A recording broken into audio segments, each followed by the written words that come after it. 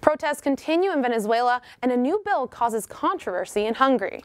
Our international reporter Claudia Buccio has the details. Claudia? That's right. Anti-government protests continue in Venezuela for second week in a row. Venezuelans are facing food and medicine shortages due to inflation, but this is only part of the crisis.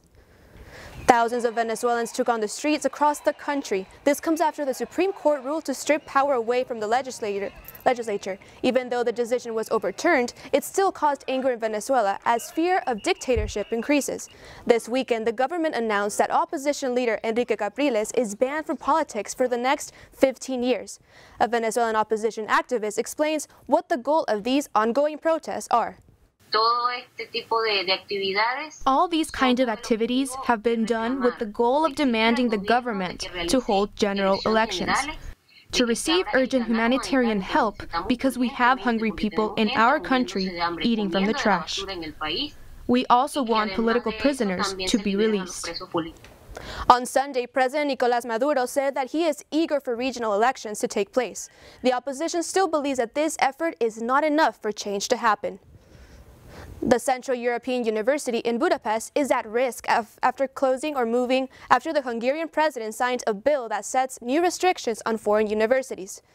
The new bill would require that the Hungarian government and the home country of the university establish a bilateral agreement within 6 months. This would affect countries outside the European Union. It also requires universities to establish campuses in their home countries as well as Hungary by the end of the year. The Central European University is an English-language university accredited by the U.S. and Hungary. However, it does not have a campus in the U.S. On Wednesday, we'll have another demonstration. This is a democratic battle for defending the rights of education and the freedom of universities. The university is fighting to stay in Budapest. I spoke to a Hungarian student who attended the protest on Sunday and hopes to enroll at CEU. It's the best university, not only in Hungary, in the courses that it teaches, but also in Central Europe, and recognized worldwide, especially in research of economics and social sciences.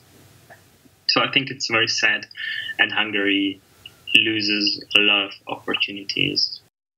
While negotiations between the university and the Hungarian government continue, countries such as Lithuania and Poland have continued to relocate. Back to you, Jake and Gabriella.